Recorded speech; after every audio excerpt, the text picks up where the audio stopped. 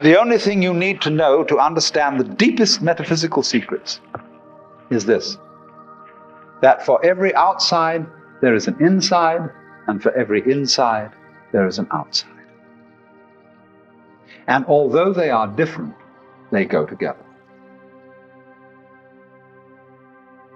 There is, in other words, a secret conspiracy between all insides and all outsides, and the conspiracy is this: to look as different as possible, and yet underneath to be identical. Because you don't find one without the other. Like Tweedledum and Tweedledee agreed to have a battle. Note that, agreed. So there is a secret. What is esoteric, what is profound, and what is deep is what we will call the implicit. What is obvious and on the open is what we will call the explicit. And I and my environment, you and your environment, are explicitly as different could be. But implicitly, you go together. And this is discovered by the scientist when he tries, as the whole art of science is to describe what happens exactly. And when he describes exactly what you do, he finds out that your behavior is not something that can be separated from the behavior of the world around you. He realizes then that you are something that the whole world is doing. Just as when the sea has waves on it, all right, the sea, the ocean is waving. And so each one of us is a waving of the whole cosmos, the entire works, all there is. And with each one of us, it's waving and saying, "You, here I am." Only it does it differently each time. Because variety is the spice of life. But you see, the funny thing is, we haven't been brought up to feel that way. Instead of feeling that we, each one of us, are something that the whole realm of being is doing, we feel that we are something that has come into the whole realm of being as a stranger. When we were born, we don't really know where we came from, because we don't remember. And we think when we die, that's just going to be that. Some people console themselves with the idea that they're going to heaven, or that they're going to be reincarnated, or they're going to Summerland or something else. People don't really believe that. For most people, it's plausible. The real thing that haunts them is that when they die, they're going to sleep and never going to wake up. They're going to be locked up in the safe deposit box of darkness forever.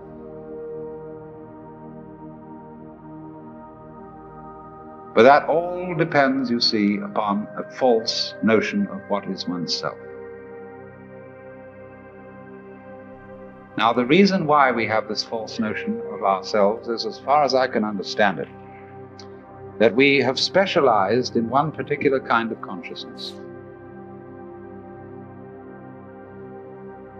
Being very general and rough, we have two kinds of consciousness. One I will call the spotlight, and the other the floodlight.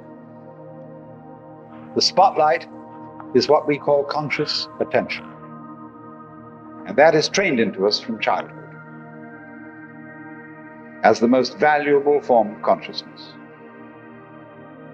When the teacher in class says, "Pay attention," everybody stares and looks fast at the teacher like that. That's spotlight consciousness. Fixing your mind on one thing at a time. Concentrate. And even though you may not be able to have a very long attention span, nevertheless you concentrate. You use your spotlight, one thing after another, flip, flip, flip, flip, flip, flip, flip, flip, like that. But we also have another kind of consciousness, which I'll call the floodlight.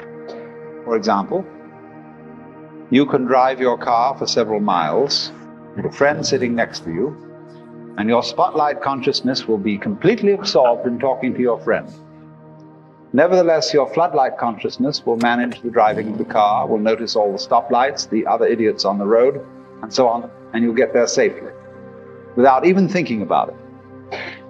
But our culture has taught us to specialize in spotlight consciousness and to identify ourselves with that form of consciousness alone. I am my spotlight consciousness. My conscious attention, that is my ego, that is me. And very largely we ignore the floodlight. Now, the floodlight consciousness is working all the time.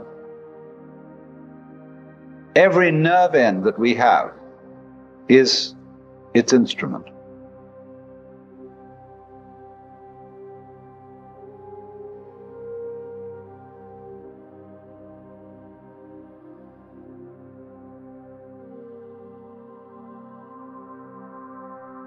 Now, because we have been brought up to identify ourselves with the spotlight consciousness,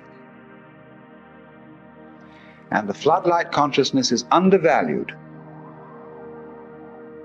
we have the sensation of ourselves as being just the spotlight. Just the ego that looks and attends to this and that and the other. And so we ignore and are unaware of the vast, vast extent of our being.